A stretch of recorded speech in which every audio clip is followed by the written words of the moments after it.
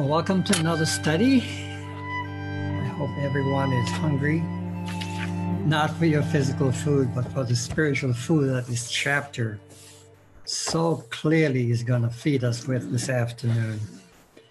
If we get through the end, and I don't know if we're going to get through the whole thing because it's a long chapter, although this is a material that we have read before and come across on especially Heralding the Loud Cry. Yes. Before, so we might be able to. But if we come to the end of it, there's a song that the very last part of the study hints at without saying it directly. It's a song from the old hymn book. It's called, Lord, I Hear of Showers of Blessing. And if we get there at the end, then I'll pull the song out, and we might not sing it, but we'll read the words because they're so appropriate to the way that the study closes itself today. So welcome each one. Let us bow our heads as we pray. Our gracious, loving Heavenly Father, we thank you for your word and the invitation you've given to us that we stay close to your word, because in your word we find you and the power that you have to give to each one of us. Lord, open our minds this afternoon that this information that we are about to study and for some of us review, that it will filter into our minds, Lord, and into our hearts, that we will be drawn by it, and that we will, as the definition of faith says, that we will submit and yield and place our affections completely upon you. In Jesus' name I pray. Amen. Amen. Okay, we're just going to start right at the top of page 229 in our big book. And I don't know what is in the little one. And it's chapter 9 in the little book. I believe that's what Austin said. And we're beginning by referencing the blessing of Abraham. What is the blessing of Abraham? Anyone? Oh, everybody's muted. Okay. The blessing of Abraham is actually righteousness by faith. And faith, as I referenced in my prayer, genuine faith, in fact, if we would just skip over to page, which we will come to, skip over to page 235, and we'll come back to that, of course, as we progress. It says genuine faith at the very top of the page, first chapter. First paragraph says, on what is genuine faith? We've reviewed this before 2 or 3 times in our progression, in our study. It says it is submission of the will to him, a yielding of the heart to him, and a fixing of the affections upon him. Amen. That is what he means here to those who will receive him, because believing is receiving when God speaks. So that's genuine faith. And let's not forget that. Let's remember that. So faith is not feelings. And a point was made on that last time in your last study. So I'm going to begin by reading the very first 2 paragraphs. And those of you who would like to read, you will just indicate that to me, or I will call on you. And if you and then we'll take a paragraph or 2 and proceed through. And maybe we'll get through to the end of it today. So at the top, our study last night or last time was in order to know for ourselves and how we may know that we have the blessing of Abraham. And what is the blessing of Abraham? Righteousness by faith. Righteousness by faith. And thus be prepared to be sure that with confidence we may ask for the Spirit of God. So it's been identified before, and now it's implied here that unless we have the blessing of Abraham, we are really not prepared to ask for the outpouring of the Holy Spirit. There is more of that yet. The Lord has given us yet further evidence, yet further proof upon which to base our perfect confidence in him, in his righteousness, that is our own, that we have the righteousness which is by faith, so that we can ask in perfect confidence for his Holy Spirit and thank the Lord that it is our own.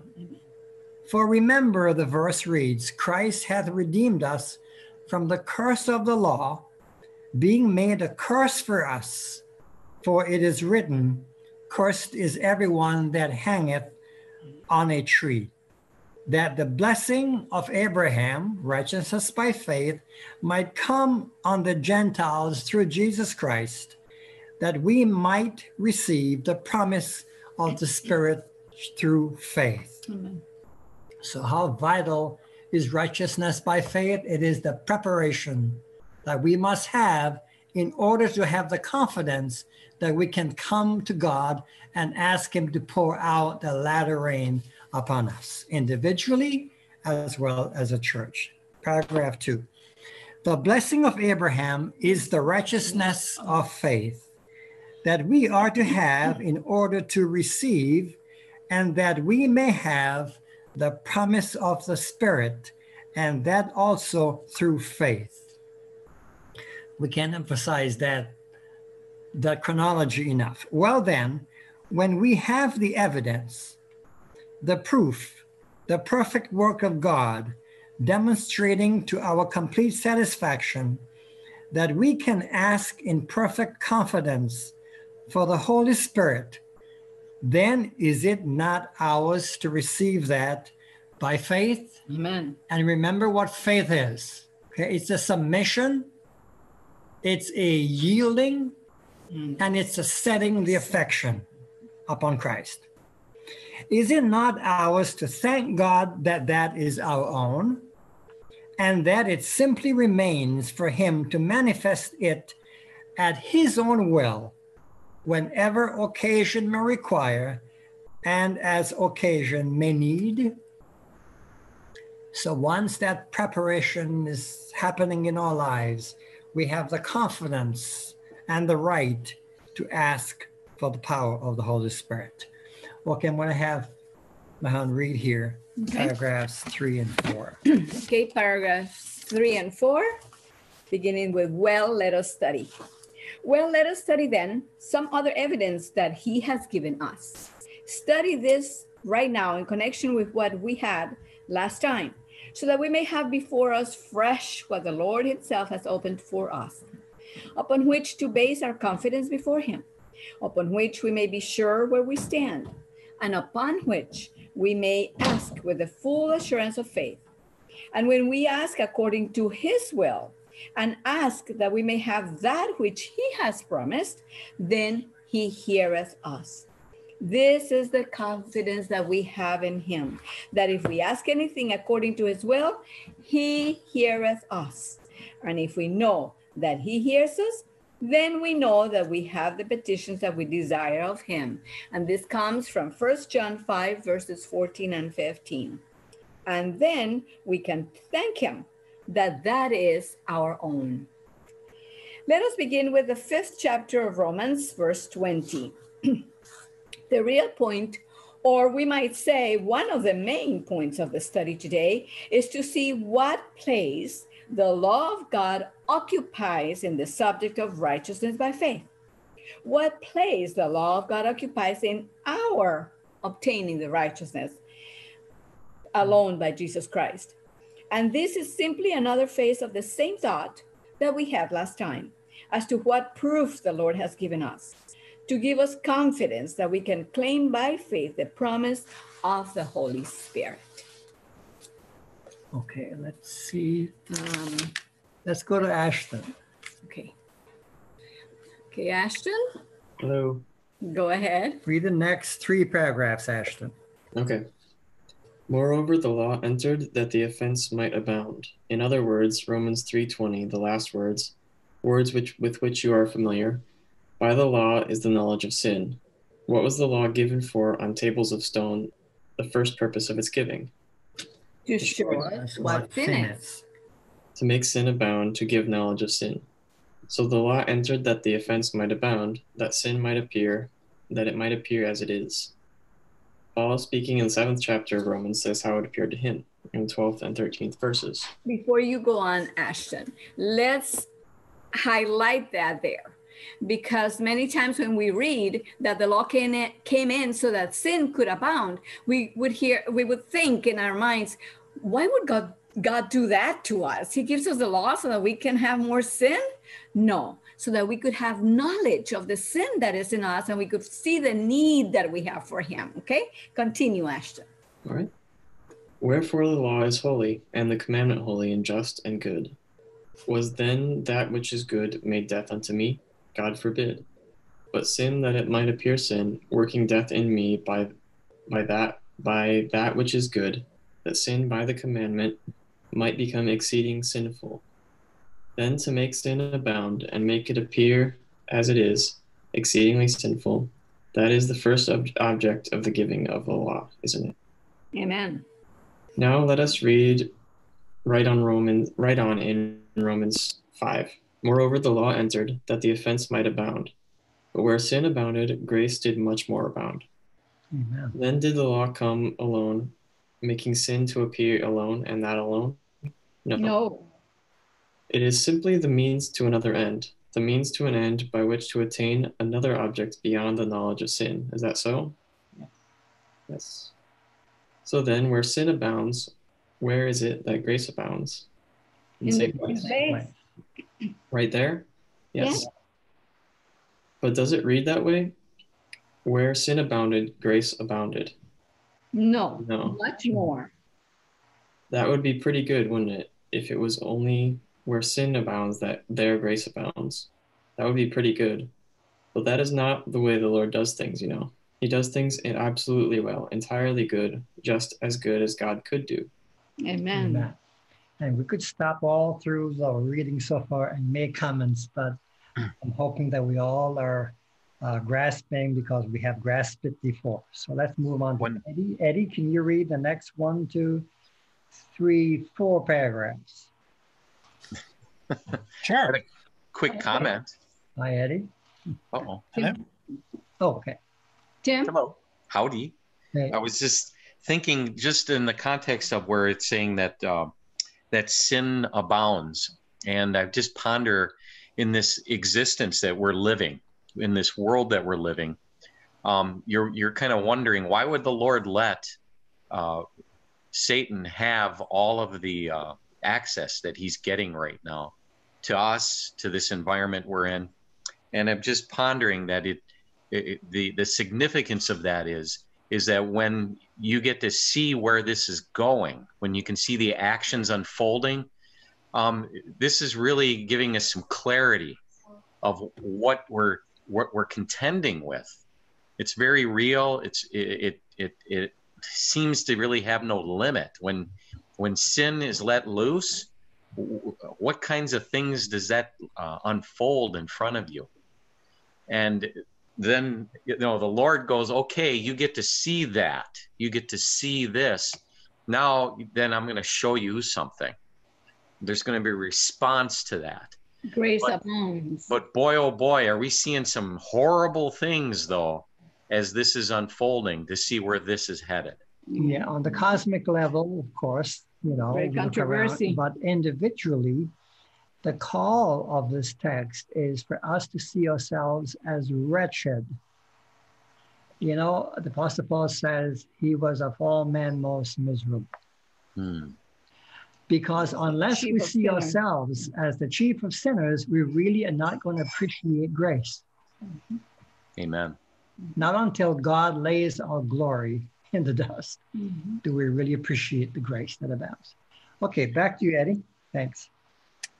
Well then, where sin abounded, grace did much more abound.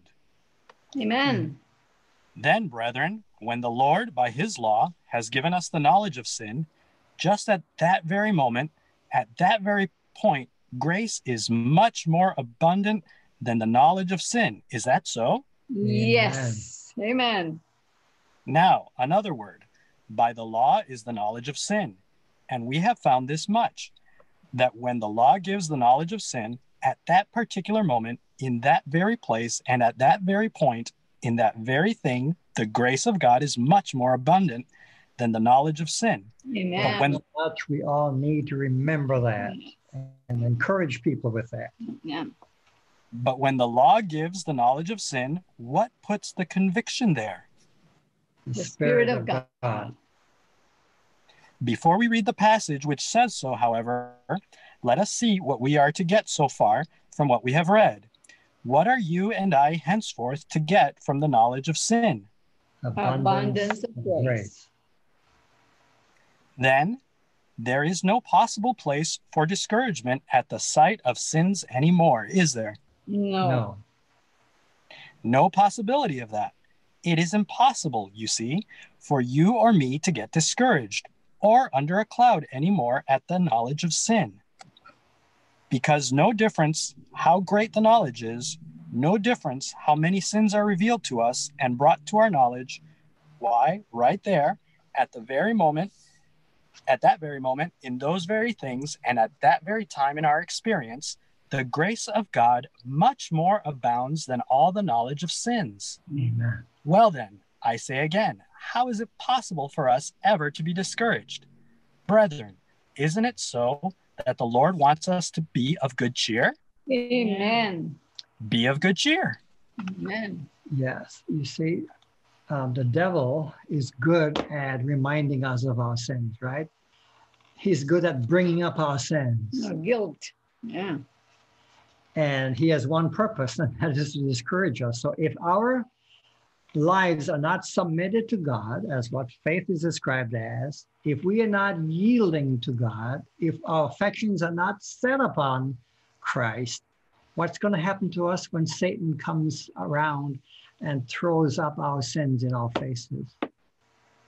We'll get discouraged. Mm-hmm. But the antidote to discouragement is genuine faith. Grace. Yes. Yes, indeed. It seems this is breaking down the word trust when you're trying to figure out what it is that we're doing in regard to trusting the Lord. And it just reminds me of in the Garden of Eden, when the fall occurred, Adam and Eve clothed themselves, then they hid themselves. Mm-hmm. And here God comes in and he calls. Of course, he knew where Adam and Eve was, but he says, where are you? And the trust now is gone that they had. There is a separation. And there the devil lies. He waits and he takes that separation and uses it to say, well, this is the kind of God we're talking about here. One we're afraid of, one that's going to do something to us. And that's the unfortunate part of the lie that's being told. And it's precisely the opposite of faith. Amen. Exactly. Okay. Okay, let's move on to Coralie. We'll do 1, 2 paragraphs, please. Well, now, this verse that we have before us brings the same thing to view. John 16, 7 and 8. Nevertheless, I tell you the truth. What is he telling us? The truth. Good. And he told us also that ye shall know the truth, and the truth shall make you free. That is it then, isn't it? Nevertheless, I tell you the truth. It is expedient for you that I go away, for if I go not away, the Comforter will not come unto you. Who will not come? The Comforter. Who? The Comforter. The Comforter? Is that his name? Is that what he is? The Comforter? Yes. But if I depart, I will send him unto you. And when he is come, who has come? The Comforter. Who? The Comforter. And when he is come, he will reprove or convince the world of sin. Who is it that does it? The Comforter. Is it the Comforter that convinces of sin? Yes. Is he the Comforter when he does it? Yes. Now each one wants to get hold of that. Is not he the reprover when he does it, and the Comforter some other time? No. It is the Comforter that reproves. Thank the Lord. The Comforter reproves. Thank the Lord. Then what are we to get out of the reproof of sin? Comfort.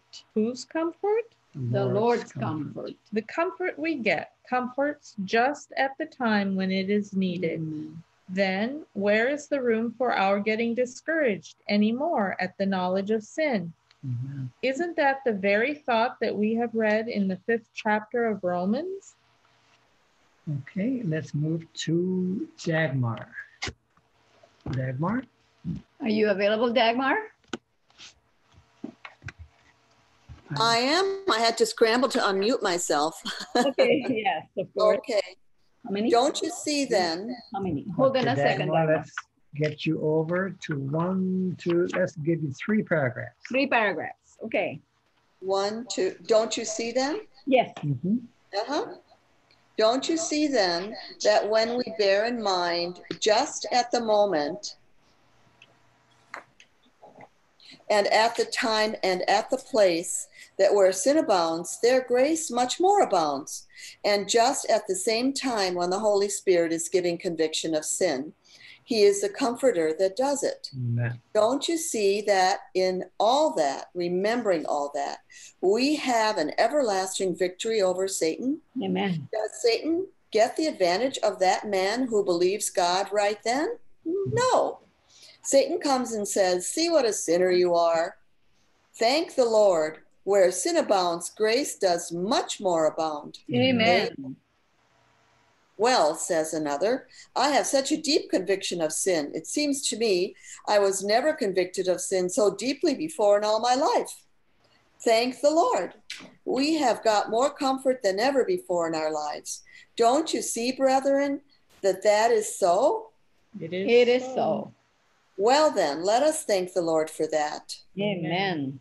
I should like to know why we should not praise the Lord right along. I want to just throw out a little suggestion here that what we just read about the Holy Spirit pointing out our sin and comforting us, what a model for parenting, right? When our children make mistake and when they need to be disciplined, yet if we do it after the model of the Holy Spirit, then yes, their shortcomings are pointed out, but is it pointed out in the context of comfort, not punishment? Okay, continue on, please. Okay. But there is some more in that Romans 5:20. What is this all for? First, we found that the law makes sin abound in order that grace may abound, so that we may have the grace to lead us to Christ. Now, what are the two things together for? The law making sin abound in order that more grace may abound. What are they both together for? That as sin hath reigned unto death. We know that so, don't we? Now that is so. The law makes sin abound, that we may be led to more abundance of grace, in order that as sin hath reigned unto death, even so might grace reign. Amen. One more? Or? Okay, one more. Okay. What does even so mean? Just as certainly, just so. Then isn't it so that God will make that abundance of grace to reign in our lives just as certainly as ever sin did in the world? Yes, ma'am. But mark you, when the grace much more bountifully reigns, then what is the comparison between freedom from sin now and the slavery to it before? The freedom is much more abundant even than the slavery was. Amen. Can we read that together? And I know we're not going to be able to hear all of us because we are all muted, but let's read that sentence together. The freedom is much more abundant even than the slavery was. Go ahead. That as sin hath reigned unto death, even so might grace reign through righteousness unto eternal life by Jesus Christ. Amen. Amen. Okay, who comes next? How about Karen next to her? Can Karen, Okay. can you read? She's coming. Can you read through to the bottom of that page? Now let us see the whole story. The law entered that the offense might abound, in order that we might find the more abundant grace abounding right there in all those places, and the grace abounds through righteousness unto eternal life by Christ Jesus our Lord. Then what did the law enter for? To bring us to the Lord. To the Lord. What did the law enter for? To bring us to Christ. Yes, don't you see? Then whenever anybody in this world uses the 10 commandments, when any sinner in this world uses the 10 commandments for any other purpose than to reach Jesus Christ, what kind of a purpose is he putting them to? A wrong purpose. He is perverting the intent of God in giving the law, isn't he? Yes, ma'am. Now let's read together the next sentence too, because that summarizes what she just read. Let's read together. To use the law of God with men for any other purpose, therefore, than that they may reach Christ Jesus, is to use the law in a way that God never intended to be used. Amen. It's not a hammer to hit people over the head with. And it's not either the way to come to people and say, hey, I want you to know about this and show them the law first. No, show Christ first. Because it will be, I've given this illustration before. I will do so quickly.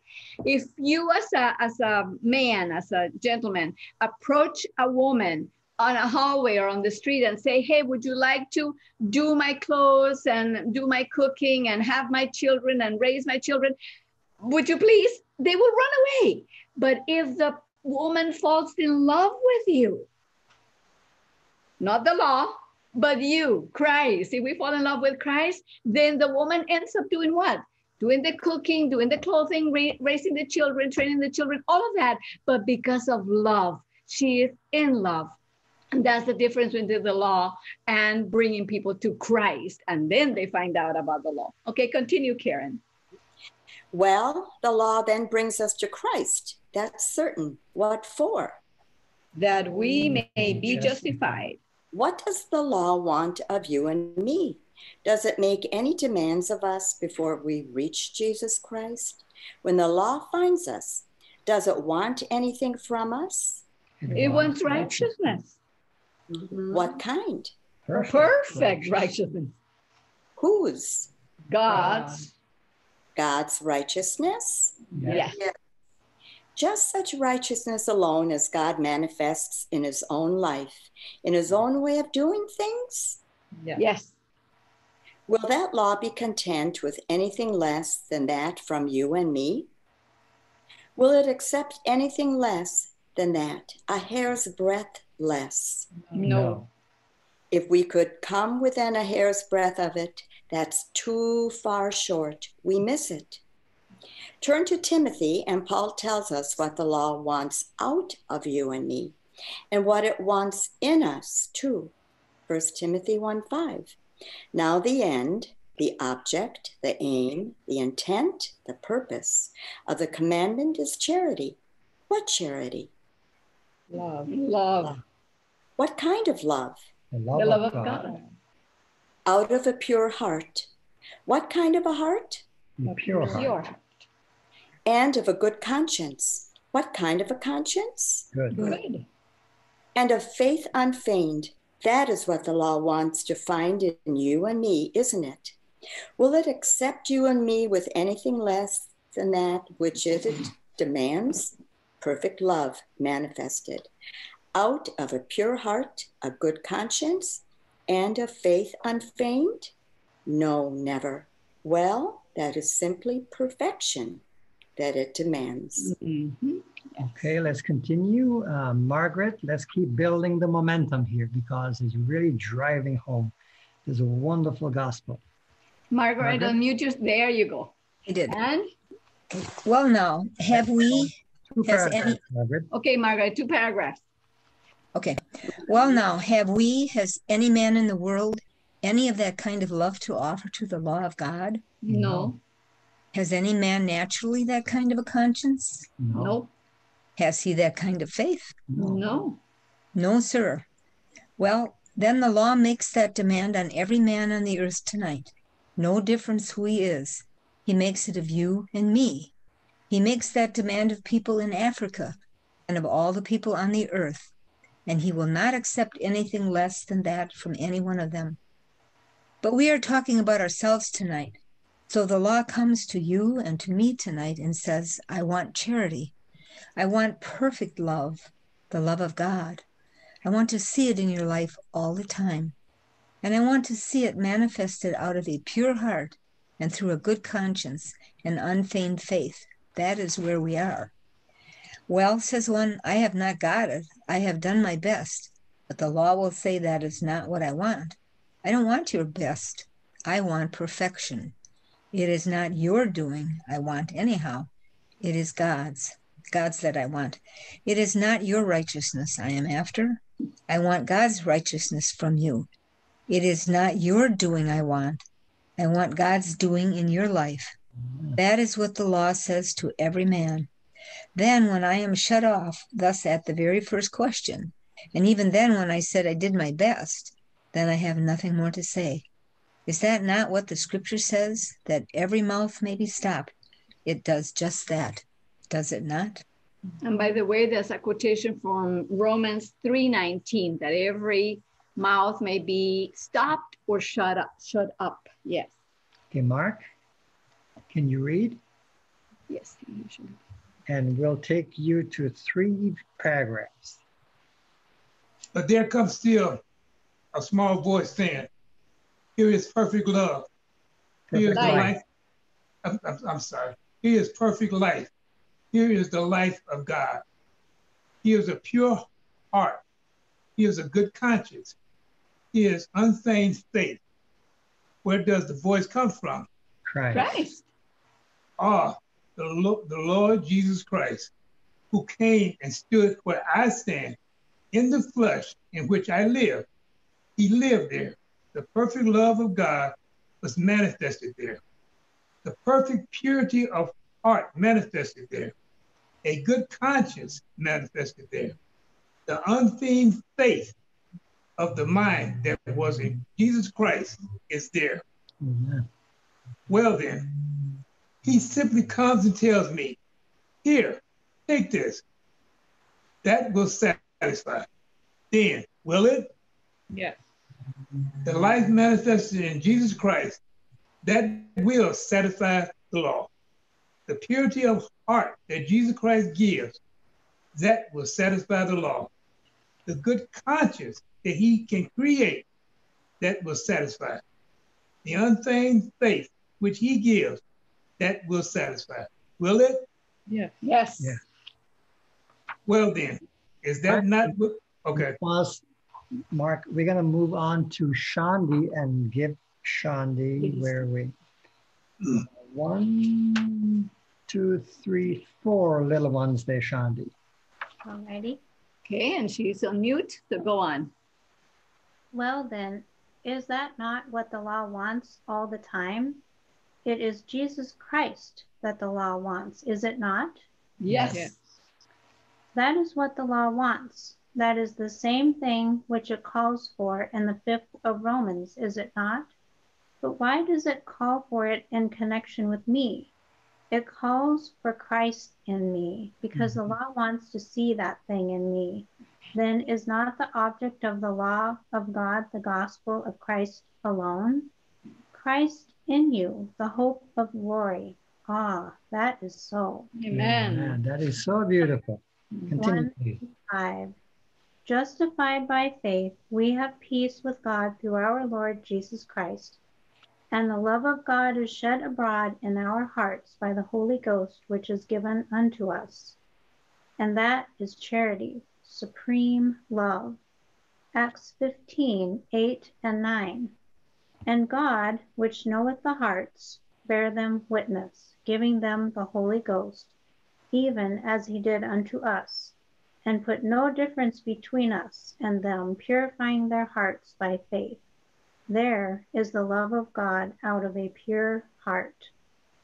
Hebrews 9:14. How much more shall the blood of Christ, who through the eternal Spirit offered himself without spot to God. Purge your conscience from dead works to serve the living God. There is a clean conscience, brethren, and there is the love of God out of a good conscience. Amen. One more. Then that faith which he gives, which he enables us to keep, the faith of Jesus, which enables us to keep the commandments of God, there is the love of God by a faith unfeigned. Amen. Amen. Amen. Let's continue. Sylvia, can you read to the bottom of that page from "Oh then"? Oh then, the message of the righteousness of God, which is by the faith in Jesus Christ, brings to us the perfect fulfillment of the law of God, does it not? Yes. Then that is the object and the aim and the one single point of the third angel's message, is it not? Yes. That is Christ. That is Christ. Christ in his righteousness, Christ in his purity, Christ in his love, Christ in his gentleness, Christ in his entire being, Christ in him crucified. That is the word, brethren. Let us be glad of it. Let us be glad of it. Amen. Amen. So then, when we have Jesus, when we have received him by faith, and the law stands before us, or we stand before it, and it makes it wondrous demand of charity, we can say, here it is in Christ, and he is mine, out of a pure heart. Here it is in Christ, and he has given it to me, a good conscience. The blood of Christ has created it in me. Here it is, faith unfeigned, the faith in Jesus. He has given it to me. Here it is. Then just as steps to Christ tells us we can come to Jesus now and be cleansed and stand before the law without one touch of shame or remorse. Amen. Good brethren, when I have that which makes me at perfect agreement with the law of God, then I am satisfied. We cannot help but be glad that I am satisfied. Amen. Amen. Now let us turn and read the 3rd chapter of Romans that tells the whole story without any further study than simply to read the text, Romans chapter 3, verses 19 to 22. We can say amen to every word of it now, right straight along. Now we know, and that is so, that what things soever the law saith, it saith to them who are under the law, that every mouth may be stopped, and all the world may become guilty before God. And is it not that which tells me that I am a sinner cannot tell me that I am righteous? But now good. When? Now. All right, let us say so, brethren. But now the righteousness of God without the law is manifested. That is so, is it not? Yes. The law cannot manifest it in us because we cannot see it there. It is there, but we are so blind that we cannot see it there. Sin has so blinded and corrupted us that we cannot see it in the law. And if we could see it there, we could not get it there because there is not anything in us to start with that is fit for it. We are utterly helpless. Mm-hmm. Okay, Marlise, can you pick up from there and do 2 paragraphs, please? So now the righteousness of God without the law is manifested, even the righteousness of God which is by faith of Jesus Christ, unto all and upon all them that believe. What does that word believe mean when God speaks it? Faith. And what is genuine faith? Submission of the will to him. Let's read that all together if we can. Submission of the will to him, a yielding of the heart to him, a fixing of the affections upon him. That is what he means here to those who will receive him. Because believing is receiving when God speaks. Let's try to memorize that first part of those 3 points that describe genuine faith. But anyway, continue on, please, Marlies. He says so in the first chapter of John, 12th verse. But as many as received him, to them he gave the power to become the sons of God, even to them that believe on his name. Even the righteousness of God, which is by faith of Jesus Christ, unto all and upon all them that believe, for there is no difference. Then we can everyone here have it tonight? Can have it because we believe it. Amen. Well, now that, keep going? Yes. Well, now that is the object of the law then, is it not? To bring us to Jesus Christ, that we may be justified by faith, made righteous by faith, that his righteousness, the righteousness of God in Christ, may be ours? That is it. Well, when that is true, when we have got there, then what is the use of the law? Then what is the law for? It witnesses. Exactly. Let us read now that part of the 21st verse that I did not read. But now the righteousness of God without the law is manifested, being witnessed by the law. That is as far as we need to read just now. The other belongs there, though. Then, when the law gives a knowledge of sin, in order that we may have the knowledge of the abundance of grace to take away the sin, then grace reigns through righteousness unto eternal life by Jesus Christ. And this righteousness of God by faith in Christ is our own through the working of the law. And this knowledge of sin has brought us to Christ, and we have him, and the law is satisfied in all its demands that it has made upon us. Amen. Amen. Okay, let's go to Marcia. And Marcia will have you do 1, 2, 3 paragraphs. Now when it is satisfied in all its demands it has made upon us, then will it stick to that and keep on saying that it is satisfied, that is all right. That's a question, by the way. Okay, that is all right? Will it stick to that? Will it keep on saying that it is satisfied, that is all right?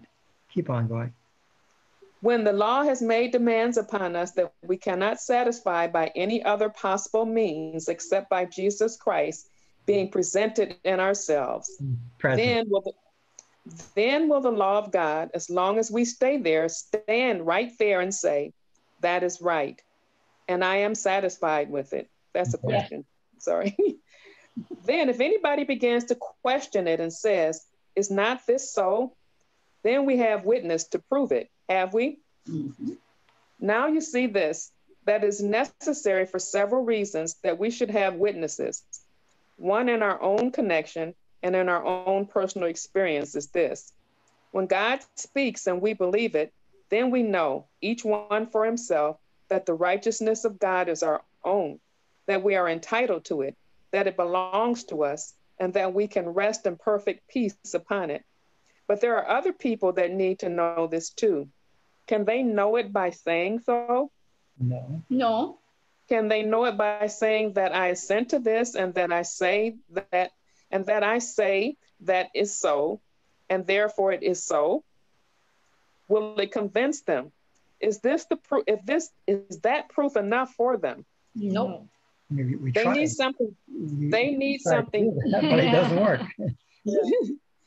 They need something better even than my word. Don't you see that the Lord has met that very demand and has given us witnesses to which they can appeal, and they can go and ask these witnesses whenever they please, whether this that we have is genuine or not. Is that so? Yes. Yes. Then they need not come and inquire of us. If they inquire of us, of course we can tell them what the Lord has told us to say, and if that is not enough, they can go and ask those witnesses. We can say, there are some friends of mine. They know me from my birth till now. They know me all the way through. They know me better than I do myself. And if you want any more than this, that I say, go and ask them. They will tell you. How many of them are there? 10. Is their word worth anything? Do they tell the truth? Ah, they are truth itself.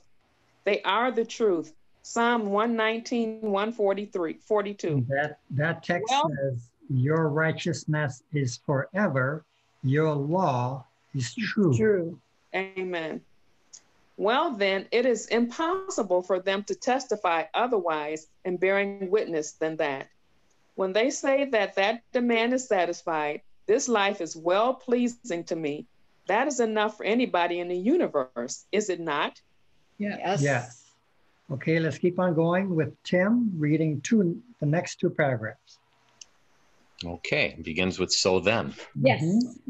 So then, the man who claims to believe in Jesus and claims the righteousness of God, which comes to the believer in Jesus, is his claiming it enough for this world? No. Congregation? No. Or is our word in regard to it enough? Congregation? No. Well, they will say, and there are lots of them that will say it, why, yes, we believe in the Savior, and I have a right to claim too the righteousness that he has, the perfect holiness and perfect sanctification, and that I have not sinned for 10 years, and I'm above all temptation, even, and I know it. Well, how do you know it?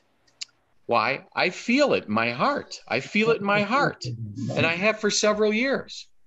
Well, that is no evidence at all, for the heart is deceitful above all things and desperately wicked. Deceitful above all things, above how many things? All things. All things? Yes. Well, above Satan even? Yes. Is the heart actually deceitful above all things? Yes. He says so, whether we can understand it or not. It is more deceitful than Satan himself, isn't it? Yes. Boy, oh boy, the heart will deceive me quicker and oftener than Satan will. Wow. My. Well then, when that person feels it in his heart, is that a good kind of evidence? Yeah. When my heart says that I am good, then what is it doing, congregation? It's deceiving. It is deceiving. Solomon said, he that trusteth his own heart is a fool. And he is not only a fool, but he is fooled in this thing. Is he not? Yes. Yeah. And he is not only a fool, but he is fooled. But he is fooled in this. Okay, I'm sorry. It is bad enough for a wise man to be fooled. But when a fool is fooled, what in the world is the thing coming to? Therefore, we cannot afford to trust such things as that on such an important question as this. No, sir. We need better evidence than a man's heart, that he has got the righteousness of God, and that he is all right and is fit for the judgment, and that he has not sinned for 10 years, holy and sanctified, and above temptation, etc., etc. We need something better than that. And the fact of the matter is, Jesus was here in this world a good while, and he never was above temptations while he was here. Christians are not either while they live. Mm-hmm. Okay, there's an individual called Sandy. Hawthorne. Are you able to read? Well, then, that evidence is not enough. We want something more than that. And if that person who claims to have the righteousness of God by faith in Jesus Christ has only that for a witness, and his testimony can go only that far, then what is his claim worth? Nothing at all. Nothing at all. Just nothing at all.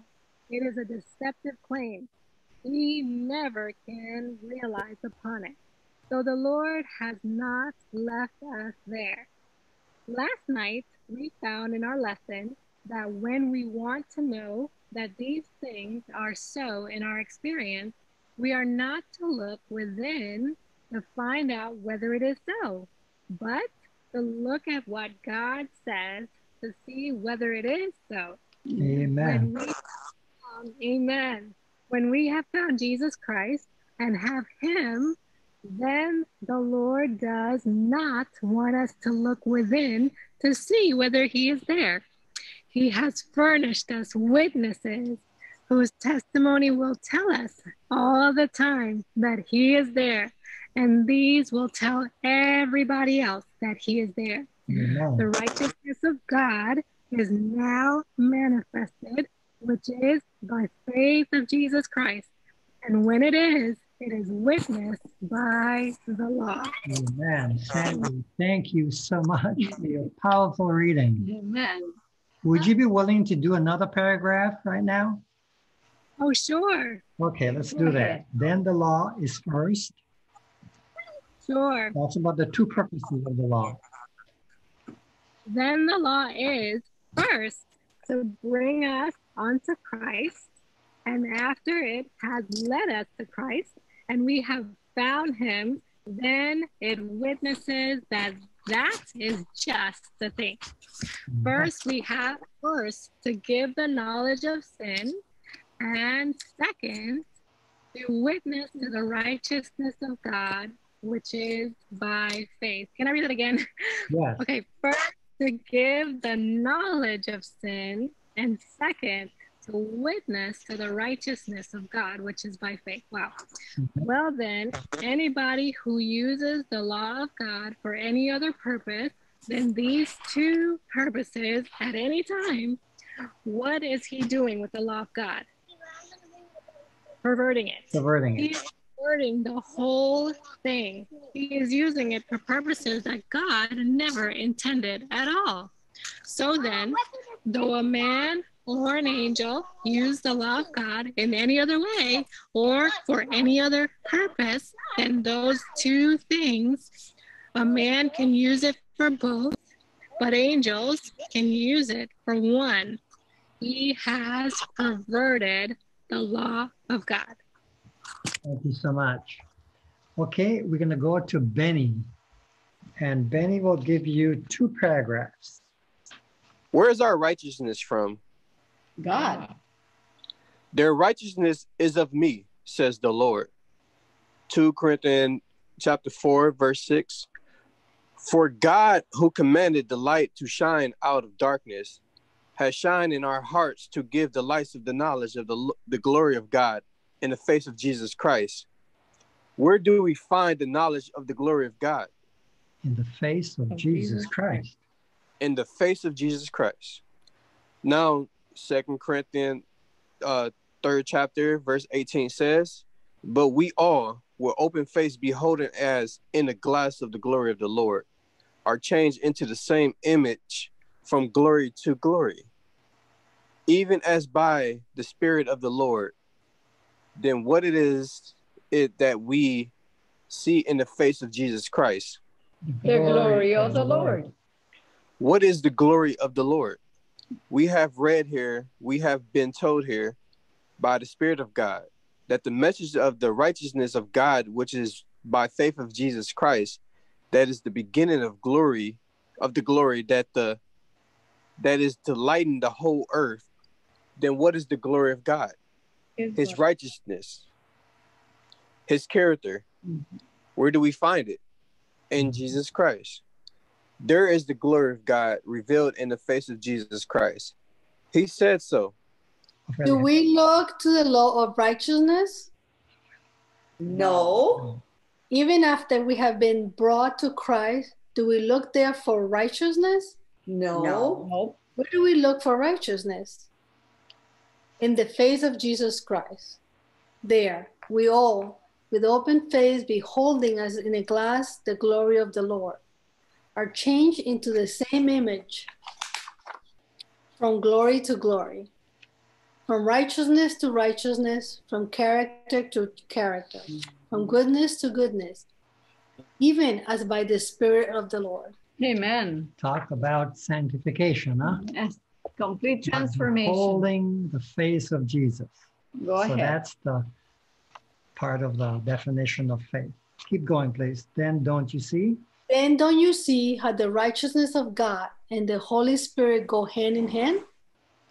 Don't you see that when we obtain the righteousness which is by faith of Jesus Christ, the blessing of Abraham indeed, then the Holy Spirit cannot be kept away from us. You cannot separate the two. They belong together. Then we have that and know that we have that. Then when we have that. Well, but you're in a different book, right, Janet? Yeah. You're in the little book? Yeah. They belong together. Then when we have that and know that we have that by the faith in his word, then he says we have a right to ask for the Holy Spirit and to receive it too. Mm-hmm. And let us remember how anxious God is to give us the Holy Spirit, so we don't even have to beg for it. Because remember that both of those things go together. Okay, one more paragraph, please. Why? Look at it in Galatians chapter 4, verse 5. He came to redeem them that were under the law, that we might receive the adoptions of sons. And because you are sons, God has sent forth the Spirit of his Son into the hearts. He sends it. He does not want to hold it back. He sends it into the heart. It is a free gift. Amen. Then I say, don't you see that it is impossible to keep the righteousness of God and the Holy Spirit separated? So then, when we are changed into the same image from glory to glory, even as by the Spirit of the Lord, and when the image of God in Jesus Christ is found in us, what then? There is the seal of God. There is the seal of God. Amen. Mm-hmm. Okay. You have heard that in other lessons. The rest of this paragraph says, do you have that or not? No, she has in separate paragraphs, honey. Okay. It's a small book. All right, let me read that. Let me finish up this paragraph. When by looking into the face of Jesus Christ, and there alone, having received the righteousness of God, which is by faith in him, and looking ever into his glorious face, that reflects the glory of God. The effect of that is to change us into the same image, to perfect the image of God and restore it in us by the working of the Spirit of God upon the soul. And when that is done, then the same Spirit of God is there to affix the seal of the living God, the eternal impress of his own image. Austin, can you pick up from there and read 2 paragraphs, please? So then, after we have come to Christ, after we have found him, then we do not look into the law for righteousness. Where do we look? In the face of Jesus Christ. Into the face of Jesus Christ. And while we look there, what does the law say? That is right. The law testifies, that is the place to look. That is what I want you to have. That is satisfactory. We are perfectly agreed. Where in heaven do the angels look? Don't they look into the law to see whether they are right or not? Always beholding the face of our Father. Their angels do always behold the face of my Father which is in heaven. Then where does the righteousness of the angels come from? From God. From God, through Jesus Christ, is it not? And what does the law and the throne of God, the foundation of his throne, what does the original copy of his law do there? When the angels look into the face of him who sits upon the throne, what does the law that never was touched by man and never could be, what does it do there?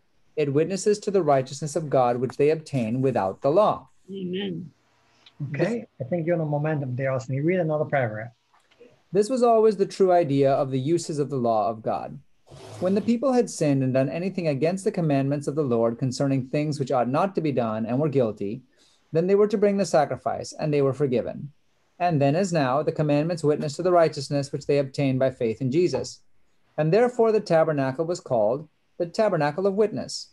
The tabernacle of the testimony is the same thing, because testimony is the evidence given by a witness. So then, the tabernacle was the tabernacle of witness or testimony. The ark was the ark of the testimony or witness, because it contained the tables of the testimony. The tables of stone, the tables of the law, were the tables of the testimony, because they were the evidence of the witness, which God appointed to witness to the righteousness of God, which comes without the law, by faith of Jesus Christ alone. Amen. Then it is everlastingly true throughout the universe that if righteousness come by the law, then Christ is dead in vain. Forever and everywhere it is true that their righteousness is of me, says the Lord. The law witnesses to the righteousness which all obtain from God without the law, but by Jesus Christ. Amen.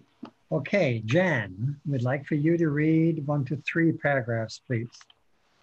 Then isn't it true, as I said a while ago, that whether man or angel, if he uses the law of God for any other than one, or both of these two purposes, he perverts the law of God entirely from what God ever intended? Well then, the righteousness of God, which is by faith of Jesus Christ, that satisfies everything, does it not? Everything now, and how long? Forever. Now and evermore it satisfies everything. Well then, we may know for our own selves that it is ours by the evidences that God gave us last time, and they are everlastingly sure. And everybody in this world may know that we are entitled to it by the witnesses that God has given. Well, this is to fit us for the seal of God, the righteousness of God, in order that through this we may be changed from glory to glory into the same image. And when that is completed, what then? What witnesses to that?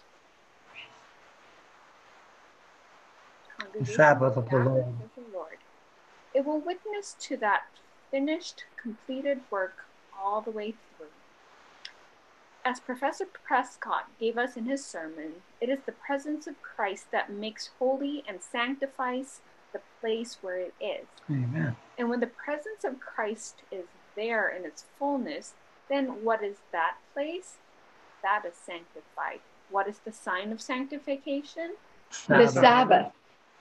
And sanctification complete is God's complete work in the soul. Then when the work of God is completed in the soul, the law of God will witness to it all the way.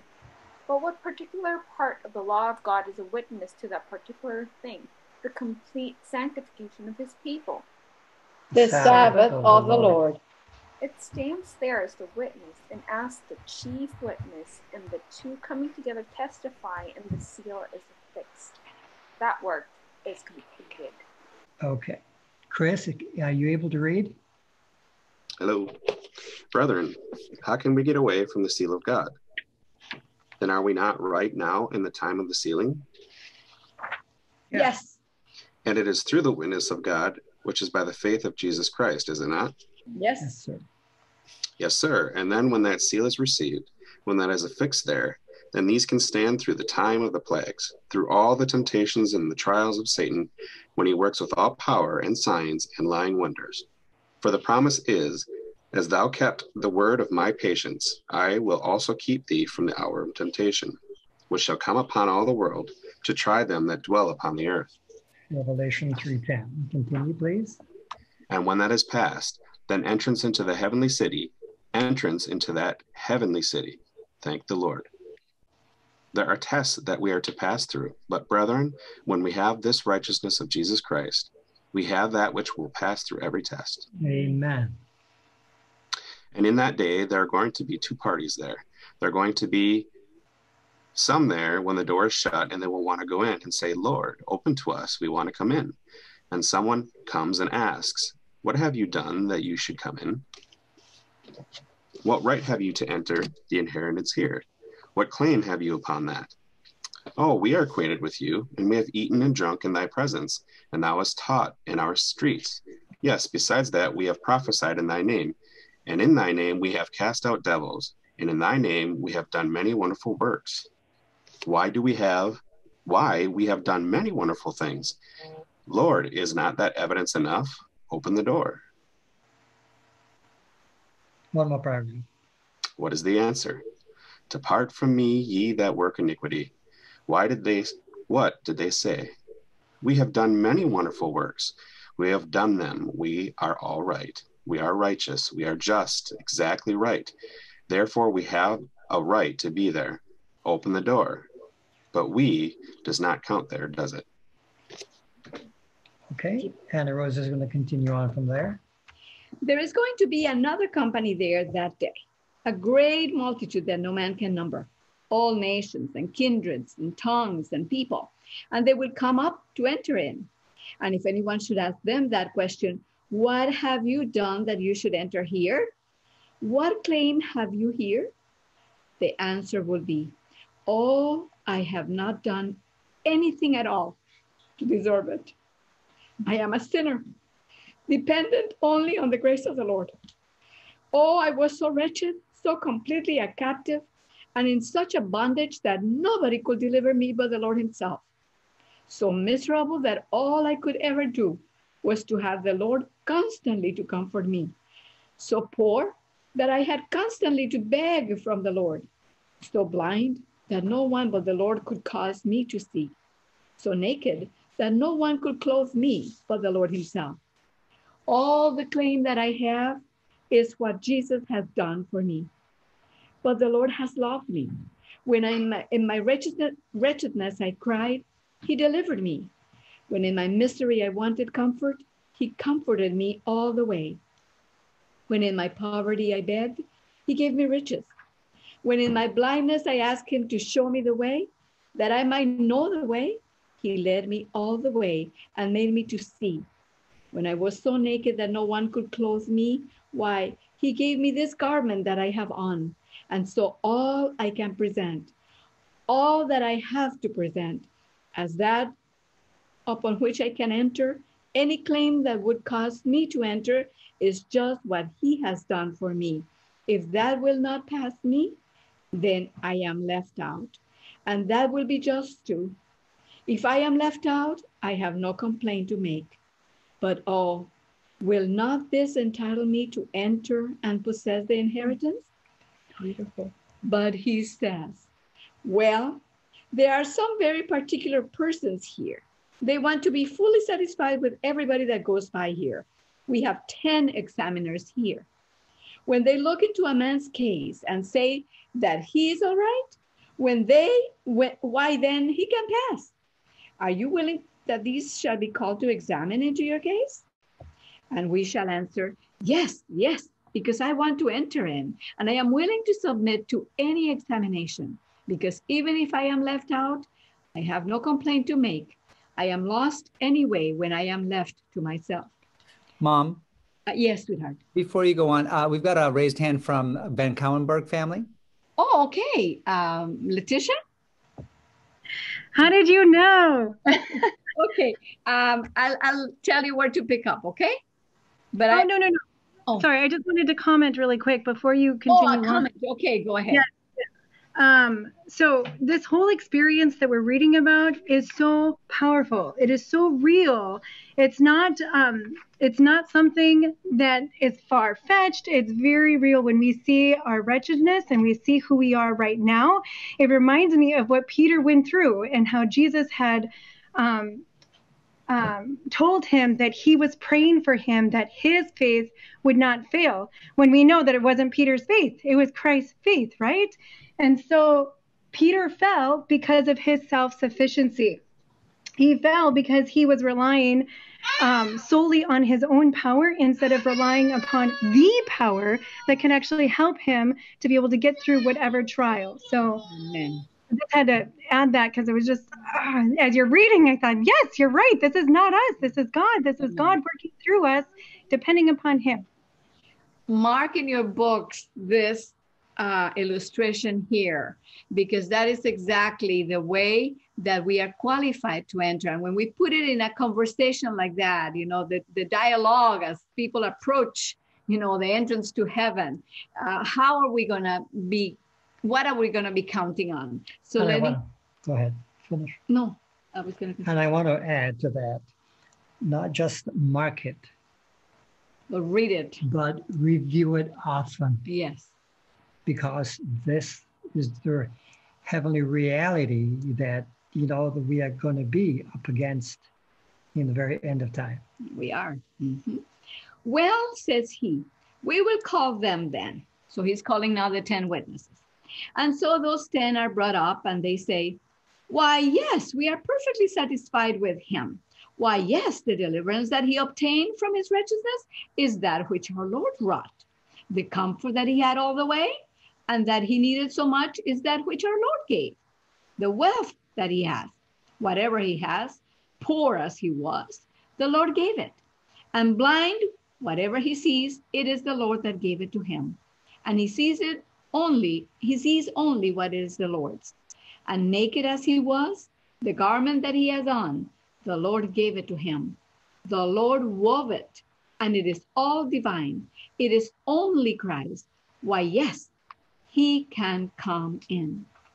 And here, when the sermon was being given, it has there in brackets what happened. People started to sing, Jesus paid it all to him I owe. Sin had left a crimson stain. He washed it white as snow. Praise the Lord. Amen. Amen. Continuing, and then, brethren, there will come over the gates a voice of sweetest music, full of the gentleness and compassion of my Savior. The voice will come from within. Come in, thou blessed of the Lord. Amen. Why standest thou without? And the gate will be swung wide open, and we shall have an abundant entrance into the everlasting kingdom of our Lord and Savior Jesus Christ. Amen. Can't you just imagine that right now? Oh, he is a complete Savior. Amen. He is my Savior. My soul doth magnify the Lord. My soul shall rejoice in the Lord. Brethren, tonight, oh, I say with David, come and magnify the Lord with me, and let us exalt his name together. He has made complete satisfaction. There is not anything against us, brethren. The way is clear. The road is open. The righteousness of Christ satisfies. That is light and love and joy and eternal excellence. Isn't it true then of Isaiah 60, verse 1? Arise, shine, for thy light is come, and the glory of the Lord is risen upon thee. For behold, the darkness shall cover the earth, and gross darkness the people. But the Lord shall arise upon thee, and his glory shall be seen upon thee. Brethren, he can do it. He wants to do it. Let him do it. Amen. And let us praise him while he is doing it. Now, can't we praise the Lord? Then everybody in this house that wants to do it, you just go right ahead now. I will say amen to every word of it, for my soul magnifies him too, brethren. My soul praises him too, brethren, because he is my Savior. He has completed the work. He has done his gracious work. He has saved me. He saves all. Let us thank him forevermore. Amen. And then Professor Prescott said, the times of refreshing are here, brethren. The Spirit of God is here.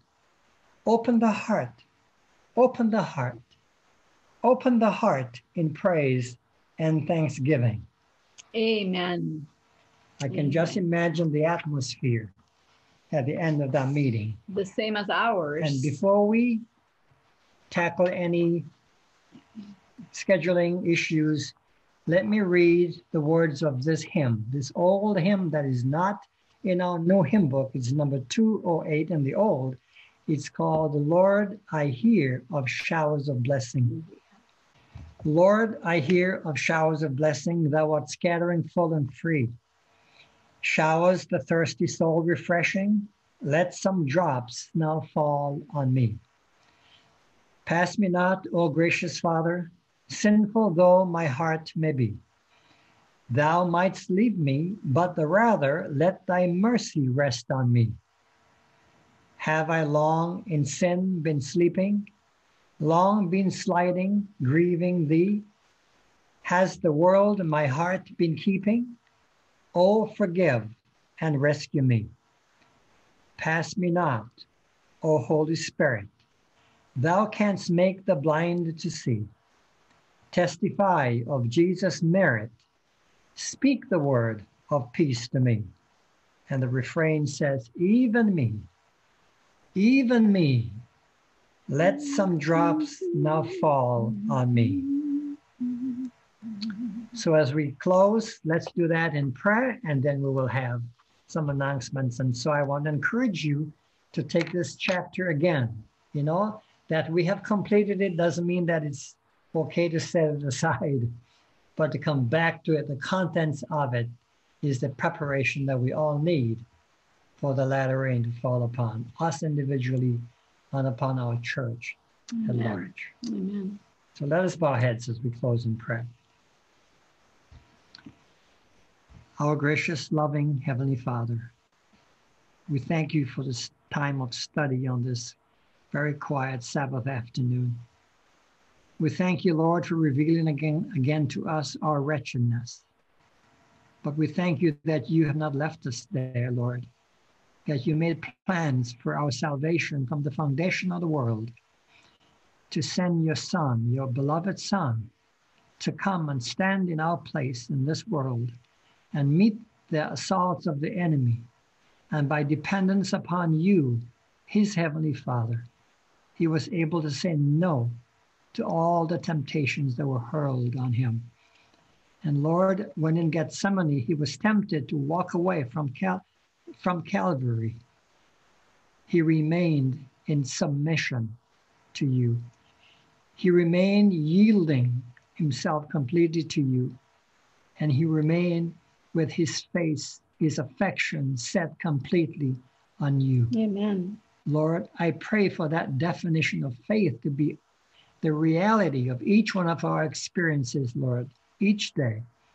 We will surrender and submit to you, your love that draws us to you, so that if we are not drawn, we would have to resist your drawing.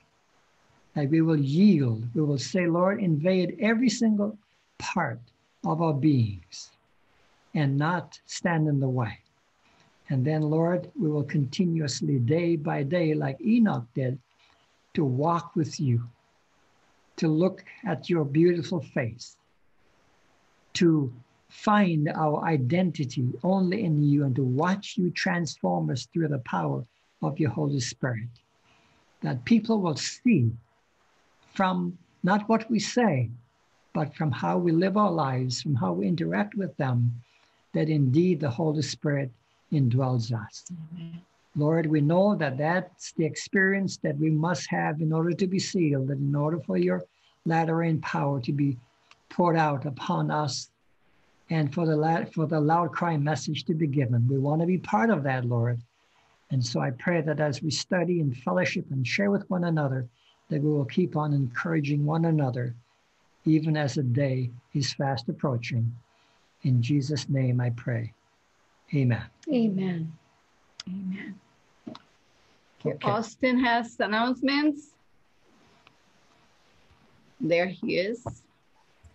All right. So announcements are that the next meeting is going to be November 21st, third Sabbath of November. That's the weekend prior to Thanksgiving at 2 p.m. And we will be going through the next chapter, which is in the large book, chapter 19, and in the small book, chapter 10. And you'll use the same links that you used for today to access via Zoom or via the web phone. This meeting, as the previous ones, are recorded and kept on my YouTube channel, and there's a quick link that you can access it through there. And then you can always reach me by email if you have a question, if you want to get onto the group email list, if you need copies of the books. And let me show you how to get copies of the books while we're at it. So we now pretty much have PDFs available for all the books. You hear us referring to the large book. That's the Third Angel's Message, 1893 Sermons by A.T. Jones, and you can download that in a PDF format. The small book is The Sounding of the Third Angel, a modern day version of most of the chapters of the large book. And that's available in a PDF or in a print copy. Feel free to access through my book website there, and we can send you as many copies as you would want. Coming up after we finish this book, which will still be a few more months, but after we finish this, we will then be moving into studying the promise of the Spirit by the same Prescott that you saw referenced at the end of today's reading, who was speaking the last couple lines of today's chapter. And we'll be going through that book afterwards. So if you want to start reading up on it early, you can download the PDF, or again, contact me through the website to get a free print copy or more. And lastly, there's a small book, a small pamphlet really that we've been also receiving, and that we are distributing out to anybody who wants. And you can get that in PDF or print version as well, just by reaching out through the website. Those are my announcements. I'll turn it back to Mom and Dad. Okay, everyone, let's pray for one another. Let's pray pointedly along the lines of our contemplations, our study today, the things that we are now left with to think about, and allow the Holy Spirit to have room in our hearts to just minister all the things that we have studied about today. As we have studied together here today, I am sure on your screen, or I am assuming that you can see what I can see too. You can see the screen with pictures of people and their names. Go ahead, write them down. You might not know them. You might not know who Ashton is or who Marsha is, but write them down. God knows who they are. And as you study or review this chapter that we finished, or as you read the next one, pray for every person that the truth that we are sharing and receiving from that book, that will become ours, will become Marsha's and Jan's and Mark's and Janet's and so forth, so that we can, that is the true fellowship.